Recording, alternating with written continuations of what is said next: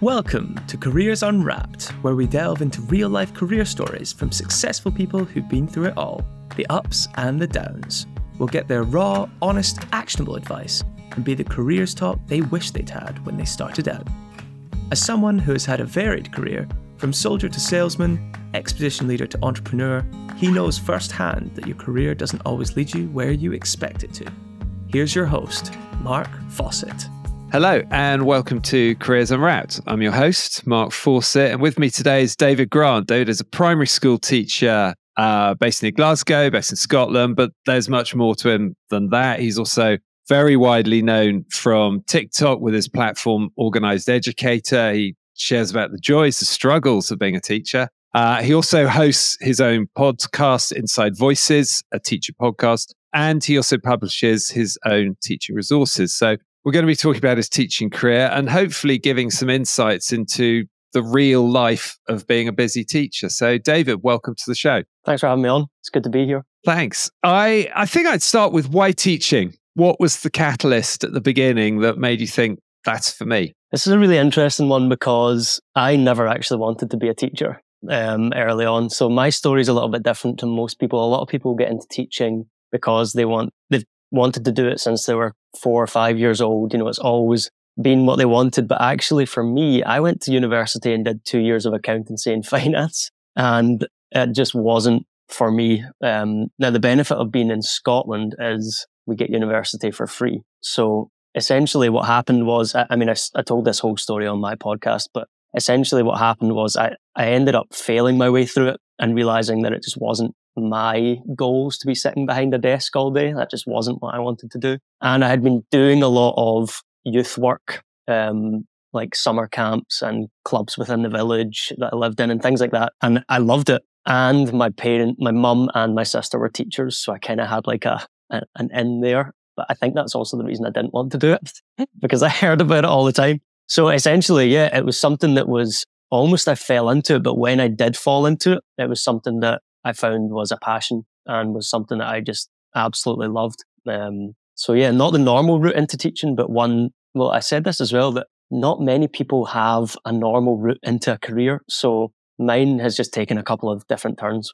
We have a thread in common there that I didn't know, in that I started at university doing accountancy, accountancy with computer science. Right. So we both started with accountancy. You ended up in teaching. My first job after university was in the army. Wow. And clearly neither of us were destined to be accountants. Yes. This is no hate to like accountancy, but it just wasn't for me. Like I couldn't face it basically. And so when you thought, okay, despite trying to avoid the family career route here, I'm going to go for this. On practical levels, what did you have to do in the Scottish education system to train and become qualified as a teacher? So obviously I had to get good grades to get into accountancy and finance. So you had to pretty much, and to get into Glasgow University, you pretty much had to have straight A's. And so I worked for that. So that set me up pretty well to then be able to go into whatever I wanted to do. So for example, when I left accountancy, I had offers for law, and I just spread my net pretty wide, and I could have gone and done a couple of things. But then because I had done accountancy and not like a social science or something, I couldn't transfer. So I had to do the 4-year degree. So in Scotland, we do 4 years for primary teaching. Well, every degree is pretty much 4 years. I think in England, it might be slightly different at 3 years, but I'm not sure. So I had to go back and do a whole 4 years after having done 2 already, which was not the best, but it just had to be done. So when I did that 4 years, I finished and I had the option to do a master's, which I didn't do, which I could have done. But I just needed out of university at that point. Like I'd done too much. And then in Scotland, we have something different as well. We have an NQT, or newly qualified teacher year, but it is given to you. So it's called a probation year, historically, and you get a paid year for work, and then you're officially qualified. So it's very different from the English system. And you chose primary teaching. Yeah. And primary education is, most primary teachers are women. Yeah. And there are many primary schools with 0 or just 1 or 2 male teachers in it. So what was the reasoning behind you going to the younger age groups? Essentially because it is what I'd done. So I had been into my mum's school Like she used to drag us in to help with different clubs and things. So I had worked with younger children and I enjoyed that. I'm also 5'8", and like high school students it just wouldn't be for me. But really the issue was if I wanted to do high school, I would have to have a degree in a subject. I don't know what it is, the system is in England, I'm not sure. But in Scotland, you have to have a degree and then you get in Scotland, it's a postgraduate diploma, PGDE. I think it might be a PGCE. I can't remember which one's which in England or Scotland, but you would then have to get your final. So I didn't have that. So I literally could not have become a high school teacher. It just wasn't an option, you know. And what's the school like you work in at the moment? Yeah, I mean, it's brilliant. It's a small school. We've only got about 200, 240, something like that. It's kind of like a village school, but in a town. So it's got that vibe of really tight-knit community, which is nice. There's only one class per year group. And yeah, it's just a great place to work, to be honest. I really can't complain. I've been there this is my 4th year now. So. And 4 years in, looking back on your expectations when you started, what has been perhaps most different in reality from the expectations you had at the beginning? Well, technically, this is my second school. So I think this is my 5th year. And like I said, we get that first year. So I was in a different school for that. And then I got my final job. Expectations. I didn't expect to get as much leadership opportunities as quickly. I thought I would have quite a few years of just teaching. And then what you realize in schools is if you show a talent for anything, like if you show an interest in anything, it very quickly becomes your thing in the school. So I'm quite interested in technology. So I'm like the STEM guy. Like I was just thrust upon me almost, you know, it was that kind of, well, I didn't really ask for this, but if you do start to show that really early on, they'll give you leadership opportunity. That's been my experience, and it might not be everyone's. That would be the biggest difference, I think. There's something in there that a lot of us, myself, listeners, might recollect from our own school days, is that where you came across a teacher who had a passion point, and it might have been the teacher who just loved chess, or they liked hiking, or they liked canoeing, or musical theatre. If they had a big passion for it and the school leadership just let them run with it, then that school would just grow and grow and grow in that area and be known for it. And do you find you're able to not just be the person who's asked to fix the IT because you're the tech guy, but are you the person who's allowed to start thinking more about digital skills and inspiring the use of technology, both amongst your young students, but also amongst other teachers? Yeah, 100%. I mean, this sounds like a big suck up moment, but our management team, our leadership team are very good at giving opportunities, not just with the children, but with staff. We also have an adjoining school. So we have a denominational school and we do a lot together with them.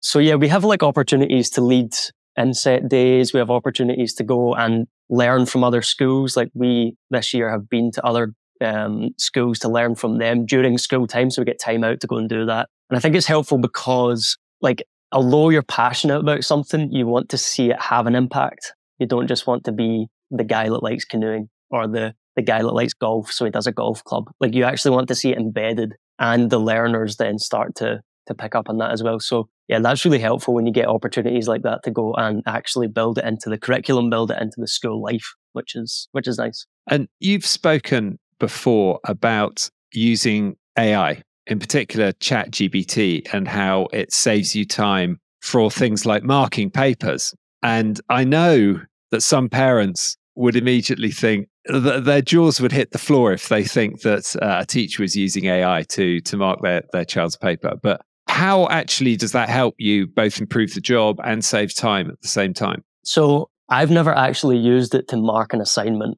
because in primary school, that's just not really, like we don't do that kind of level of work. Like I don't have them submitting essays and things. So what I really use it for in terms of my workload, and listen, it's not all the time, you know, it's few and far between, but what I do use it for is ideas and planning. So that would be the main things. So for example, there's lots of different ones that you can get. So I can't even remember, TeachMate is one of them, and Lesson Lab and things. There's just like a million out there now that you can go on and you can put in, okay, I need a lesson for boom, boom, boom. And it'll give you ideas. They're not amazing. Like they're not foolproof. You still have to take those ideas and turn them into a lesson. You still have to deliver those ideas. But what it does do is it might take that time that you would have sat on the internet trawling through or looking through the books in the school, and it finds that information for you instantaneously, and it puts it into structure. as well, the admin tasks that it can do is just unbelievable. Like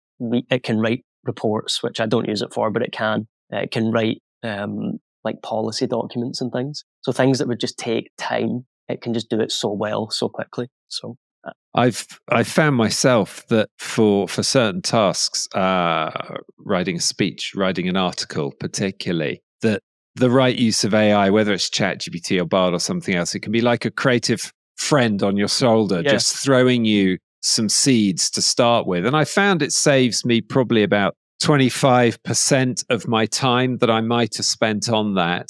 And it adds a little bit of extra thought and quality. The overall product, if you want, is mine completely, 100% at the end, but it's just sped it up. Is that how you're finding it? Yeah, I would fully agree with that, actually, because people, when it came out, I don't know if you remember this, like, what was it, last year or 2 years ago, when it started to come out into mainstream, people just immediately recoiled and thought, this is something evil. And actually what it's doing is it's just giving you another tool to work with, like you said. So for example, when I'm using it in school, I would never allow it to overtake my workload completely. Like I would never allow it to be everything I rely on. I just use it to influence or just to give ideas, really. The one way we use it in school, actually, the children use it quite a lot. Actually, I think they use it more than me, to be honest. But they use it in terms of Canva. I don't know if you've used Canva before. It's a design tool. And if we're ever designing anything online, like flyers or posters or whatever, then there's AI tools built in that they can use. So image generators and things. And we always use it for ideas. So they never use what they generate, but then they can base like inspiration, basically. They also use it for, we've got one called, there's a free one actually called CuriePod that we use, and it creates full lessons, like full PowerPoint slides and everything. It's like a gold mine, honestly. It's amazing. And if you got addicted to that, it would be too much. But then they can interact with the slides. So they log on and they type as you're going and everything. So they use it a lot as well. And so you've got, some of the younger stage students using technology that the majority of their parents probably don't use. And some of their parents are even quite fearful of. Yeah. Do you find you have to create a connection or an explanation between your use of it, the children's use of it, and the parents' understanding of it? Or are the parents just happy for you to push on? Yeah, that's a really interesting question. We've never had any negative feedback. And what we do in the school is we're doing it this year again, we're putting on parent events. So where the parents will come in and they'll actually work with their children, which is really interesting. I actually just had one today. And the parents come in and the kids teach the parents, which is great. Because then, the best way to learn something is to teach it. And so the kids are learning at the same time and the parents are learning. And, the amount of parents that have said to me, I could use this in my job. I could use this for what I'm doing. And like Canva, like the design one, we could make flyers with this for X, Y, and Z. So it's really interesting to see them start to, kids are on technology all the time. The parents probably look at their kids and think they know so much more than me already. But we've never really had any negative feedback from that, which has been good. I imagine it might come at some point, but not to this date, which has been helpful. And now another area of technology, I touched on in the introduction, social media. You obviously are very active on TikTok with Organized Educator. Do go and check it out, everybody. And I was looking earlier this week at some of the content you put on there, particularly a day in the life piece, which involved you talking a bit about how tired you were. It involved you lying down on a desk and sort of walking off in the distance with a Breakfast Club fist sort of power salute. But in terms of portraying the real life of a teacher, what's a week like? How many hours are you putting in? How often are you engaging with parents? How's a busy week for you? Yeah, so it's hard to quantify because my contract is 35. That's 35 hours is my contract. That's what I get paid for. But then you also have, I think, 30 to 40 hours that you make up on top of that within a kind of agreement that you set out at the start of the year. So that's extra things like parents' night and all your events and discos and all that stuff. You agree on what you're doing at the start of the year, basically. So there's that. But everyone knows that teachers work more than their contract. That's not a new, like if teachers walked in at 9 and left at 4, school wouldn't be a very fun place to be. So most teachers will do, I would say most teachers will do an hour extra maybe in the morning, depending on their schedule, and then minimum maybe an hour after school. I personally have made it so that I never take work home, but that means that I just have to stay a little bit later.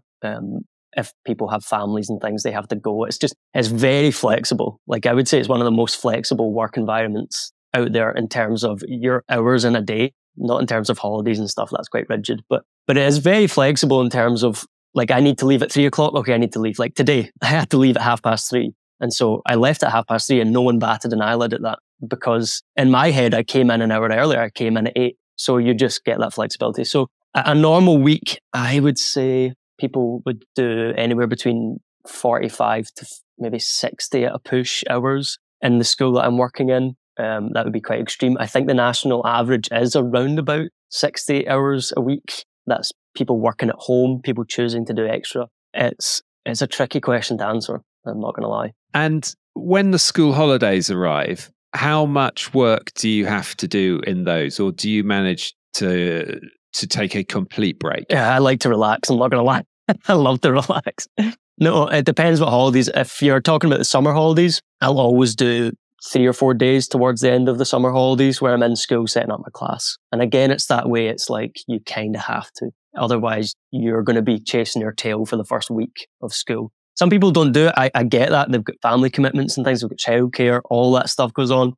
For me, I just need it. I need those 3 days at least. Sometimes it's 5, sometimes it's a week. A lot of people use their holidays for that. I don't know that it's the most healthy thing in the world, but for me, I need it. Like I can't do without it. So it's quite a sort of work hard, play hard environment in a way. I mean, perhaps different from how that is sometimes meant. That term times are intense. There are a lot of hours. There's the evenings. There's the extras that you put in, and then when the holidays come along, the school holidays, you're trying to take as much of a break as possible. Yeah. So you've got to enjoy that sort of up and then down sort of lifestyle rather than just a gentle continuum through the whole of the year. Yeah. I don't know what your work schedule is like or what your holidays are like, but this is kind of how it works for me. So the first week of the summer holidays is always like exhaustion. Like it's just, and you take a week, and most people only get a week, so because it's so intense up until that point, the first week is usually, and then you get your break and your holidays. You really can't complain about a teacher's holidays. But it is that first week. And then the last week is always, I need to go back to work. I need to get into work. And it's a bit, I don't know if you're probably not like that because I don't know, you don't get the school holidays. But yeah, it's a very strange sensation in the holidays. Yeah, I can imagine. And I want to try and get under the skin a little bit of what it really feels like. So let's perhaps just take the last term or the weeks that have gone so far of this term since the beginning of the year. What's been the highs during that over the last 6-7 weeks? What are the bits that make you think that was amazing? That's why I'm a teacher. Yeah, you're asking that in January. That's a hard question. No, I would say January is okay. No, I would say January is probably the hardest. January, February is like it's just dark nights and like dark mornings, and it's tough. The highs are always for me the student interactions. Like that's what you do it for. I mean, it's those moments. I know it's really cheesy, but it's those moments of the light bulb coming on or someone really struggling with something and finally like getting it.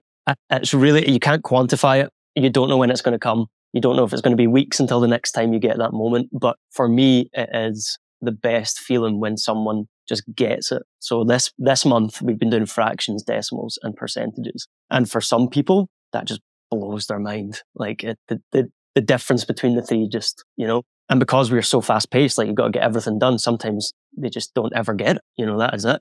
But this month we've been seeing a lot of light bulb moments, and I love that. Another thing that I love is seeing people come out of their shell. So we do a lot of shows. We do a lot of clubs, and to see people. I remember a couple of years ago, my football team. I run the football team in the school, and it was the cool kids. The cool guys were in the football team. And by the end of the year, every single one of them was singing a solo in the school show at the end of the year, in their like end of school show. And they were amazing singers. Like the boys were just fantastic. And that for me was a moment because it was like, they would never have done that if someone hadn't pushed them to believe in themselves that they could do it. And I love those moments. Like see people come out of their shell. That is just, you can't explain it. You can't and you feel like you've had an impact as well. I mean, I've been very lucky in my work for many of the last 30 years or so to have worked very close with teachers and with schools. And what you say there resonates with a feeling that others express to me. I also, a long time ago, used to lead youth expeditions overseas in mountains and jungles and places like that. And there would always be many points in that, but individual ones for each person, where they would come out of a shell, or they would conquer a fear, or they would just nail a skill that they had been trying to pick up. And it's incredibly rewarding. So just going to the flip side of the joys of the light bulb moments and student interaction, what are the moments that maybe make you question, or not that bad, maybe just think that was an awful day? What are the things that are also real part for teaching?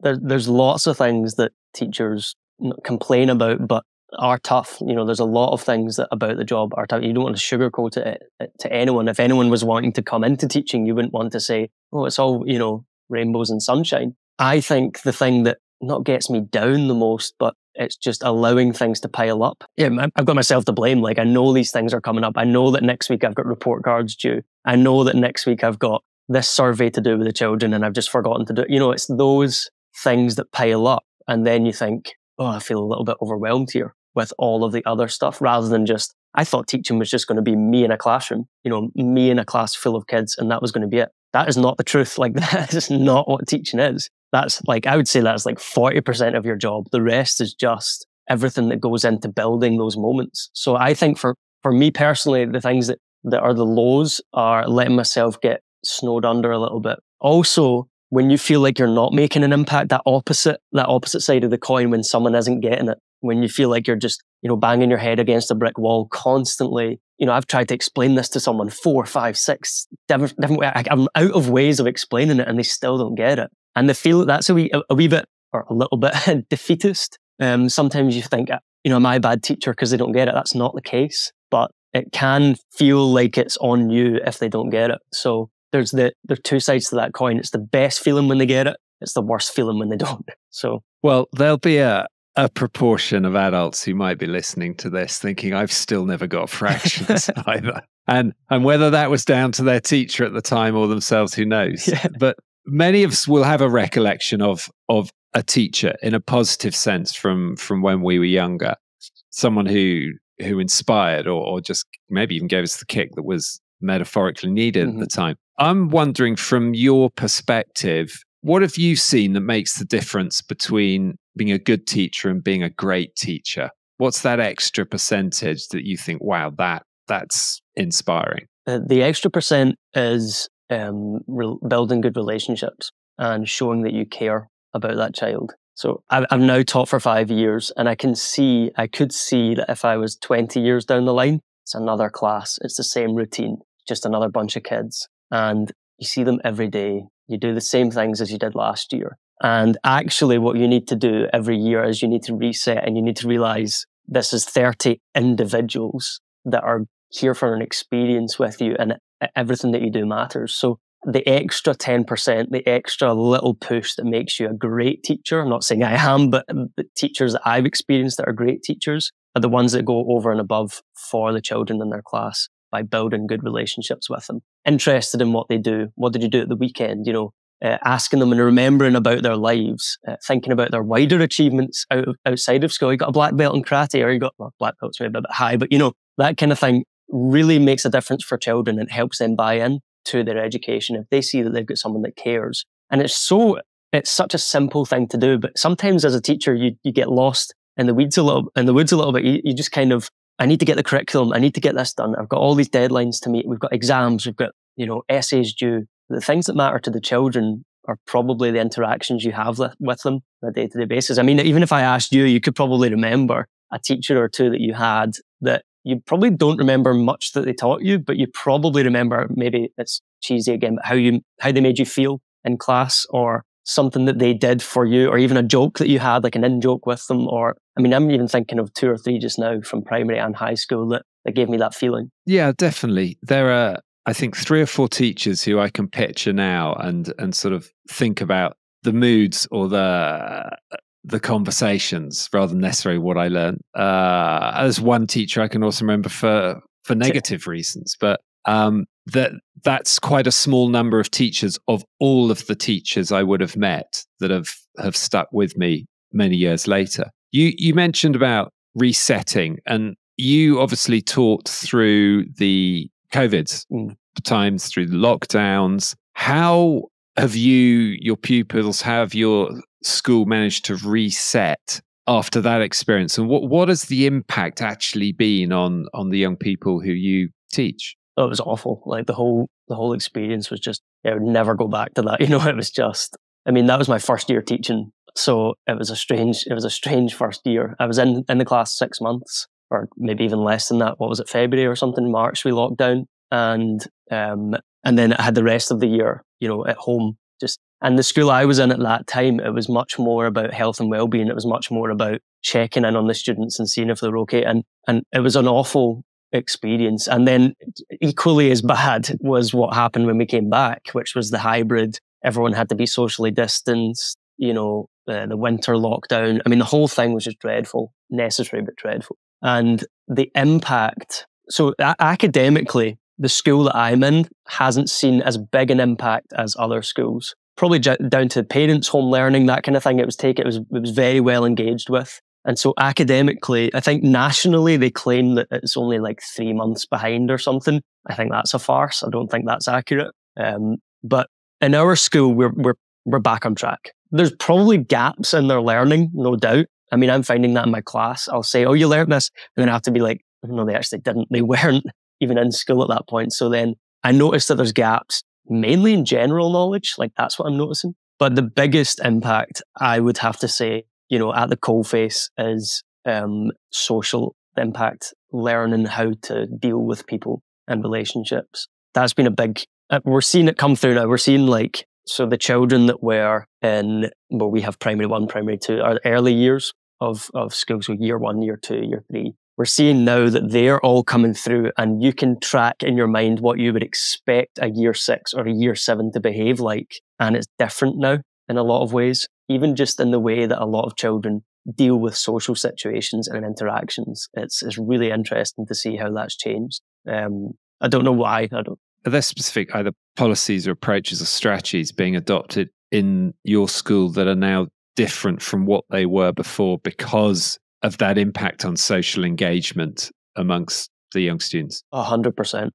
We've fully switched now to a nurture approach, which is much more of a restorative approach to behaviour rather than punitive. So in terms of the day-to-day in the classroom, what that means is I wouldn't have a behaviour chart on the wall. I don't have names. That would be quite archaic now. You wouldn't see that in many schools. And it's much more restorative. There's good points and bad points that I'm not here to debate which one I prefer, because it's just the way it is. I've got to do what the school does. There's policies that are coming through from government level. There's policies that are coming through from council level, like local government, and even just individual schools. So I would say, it's definitely had an impact in terms of social. We even have we have different initiatives, I would say, maybe not policies, but initiatives in the school now. Much more of a drive for health and well-being rather than fully curriculum based. Like, for example, we have to take the children outside to do outside learning. I would say double the amount than we did before, at least. So that's a full shift from what you were doing before. And even just things like that just changes a day-to-day life completely. You've been in teaching now for 5 years, 2 schools.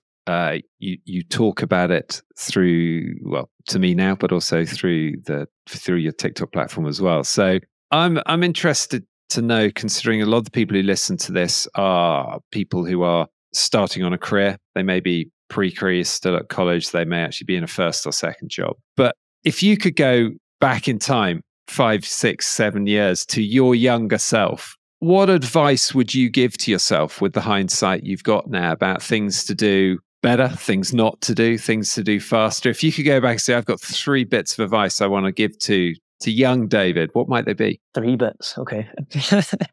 Number 1 would be, don't worry, it will get done.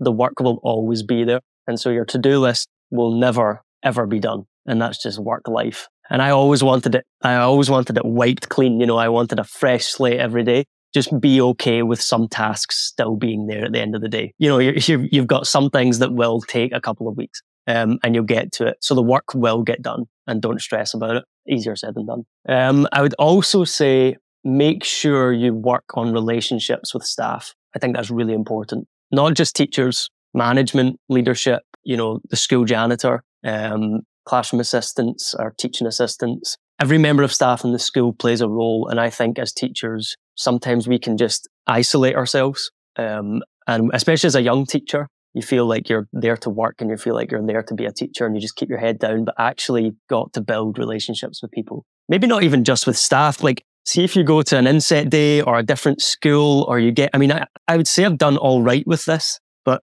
people are the core of teaching. And if you don't have good relationships across the council or across different schools, it can be quite an isolating job. And you need to feel like you've got people that support you, have got your back there. Third piece of advice. Oh, this is hard. I would probably say the same thing, but about the children. So make sure you are taking time not just to focus on curriculum.